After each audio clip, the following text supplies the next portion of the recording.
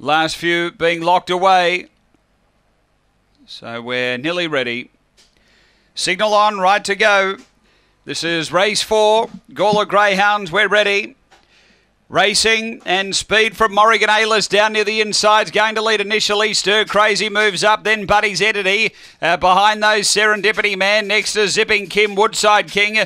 And you're kidding me, off the back, Stir Crazy. Out by a length, Buddy's Entity after it. 3 away, Morrigan Aylis up to the turn. Buddy's Entity's racing up to Stir Crazy. The rail, Morrigan Aylis, they're driving. Oh, gee, it got tight there, I don't know.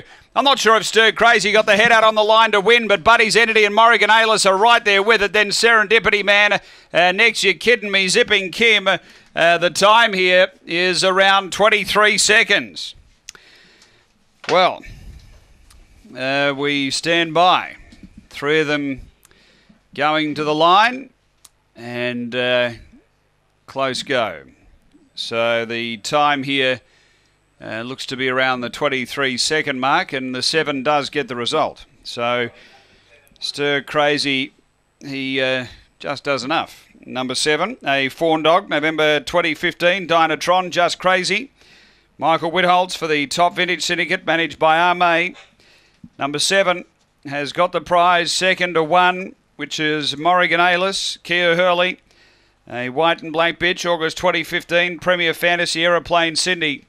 And third going to 2, which is Buddy's Entity, Tony Rasmussen, a black dog, April 2015, Magambo Girl Allowed. It's 7-1-2, 3/4 after race number 4 here at Gawler.